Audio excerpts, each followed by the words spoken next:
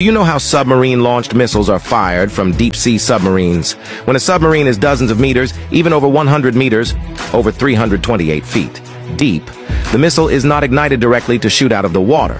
First, the missile is loaded into the launch tube, and at launch, the tube is flooded with water.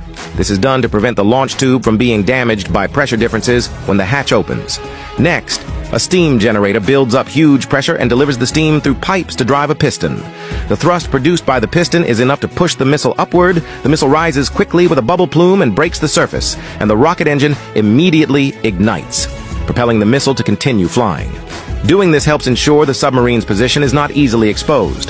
The whole process from leaving the water to ignition takes only a few seconds. This method allows a submarine, even while hidden deep below, to launch missiles at any time, truly achieving underwater strategic deterrence.